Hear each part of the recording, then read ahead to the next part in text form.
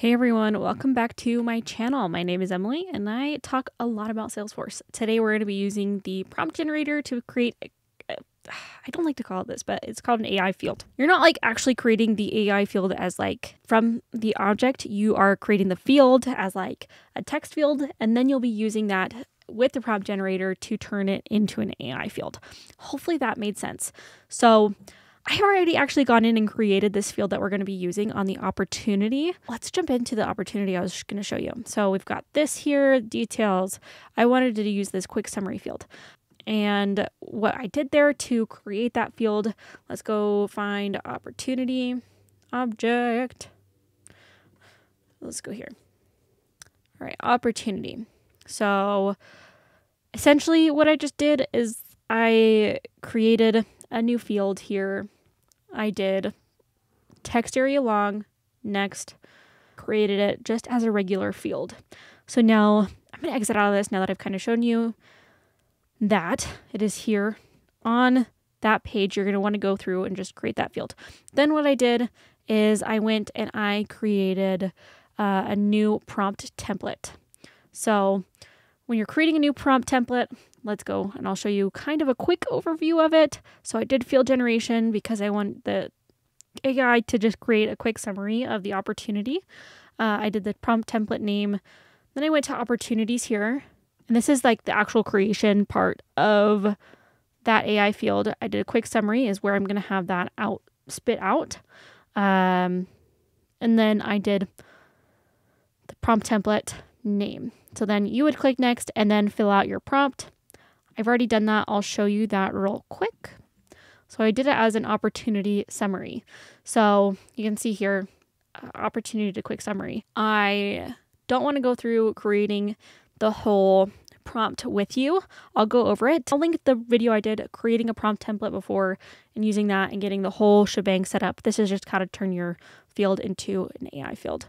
So I just wanted to use a couple of inputs here using ChatGPT 4. So we're using the opportunity amount, the close date, the next steps, the name, the stage name, and the total opportunity quantity. So that's what I'm having it input. Now it's going to generate a record. So let's go to Edge, Communications, or just an opportunity, and then it'll load the preview of what it's actually going to look like. So now it just summarized that opportunity that I selected. This is activated. It's similar to a flow where you need to save each version. It's already activated, so let's go back to the opportunity here. So now this is how you turn a field into an AI field. Let's go ahead and jump into edit page here from the little gear icon.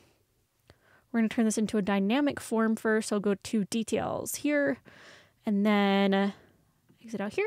Upgrade now. Opportunity layout is what I'm going to select because this is the most general one. It is just a select one. All right, so now that it is a dynamic form, let's go ahead and go into that field.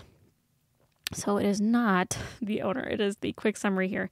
All right, so now you can see we have the Einstein Generative AI template. And now it's going to recognize that we are on the opportunity record page. So it's only going to show up for ones or templates that were listed underneath opportunity, because I've got a couple for cases here and it's not showing up. So it's just going to show one. I'm going to go with opportunity summary. All right, let's go ahead and click save here. Yeah, I'm going to save it without requiring the fields. All right, let's go ahead and activate it here and assign it as work default for desktop and phone. Go ahead and click next and save. All right, so now that that is activated, let's go ahead and go back to the page. Now it should work without refreshing it because it's a technical refresh, but I'm a refresh nerd. I like to refresh so I know I'm getting the most up to date. So let's go ahead and scroll down to where I know that quick summary is there. Let me actually make this a little bit bigger so you can see this. So you can see here, it's got that little star next to the pencil icon, whereas description does not have that. So let's go ahead and do a quick summary here. You can see Einstein popped up down there as a little tab, I guess.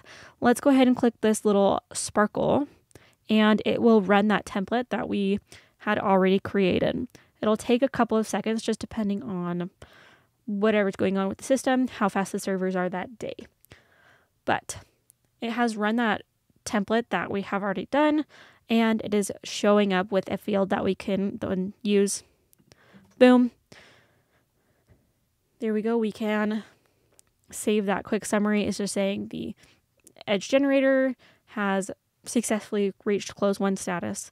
This accomplishment is significant considering the monetary value stands at $75,000.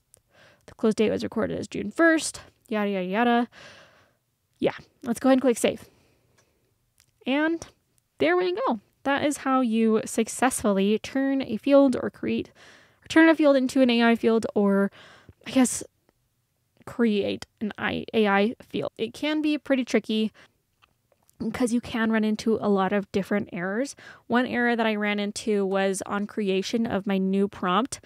I wanted to create a summary, but instead of just doing field generation, I did record summary, and that caused some issues. So watch out for that when you are creating your AI field. But I hope that you found this video helpful. If you did, be sure to give it a like, subscribe. You can connect with me on LinkedIn and Twitter at EmilyCallMBA. You can check out the courses down below in the description or on SalesforceUpskill.com. Thank you so much, and I'll catch you guys in the next one.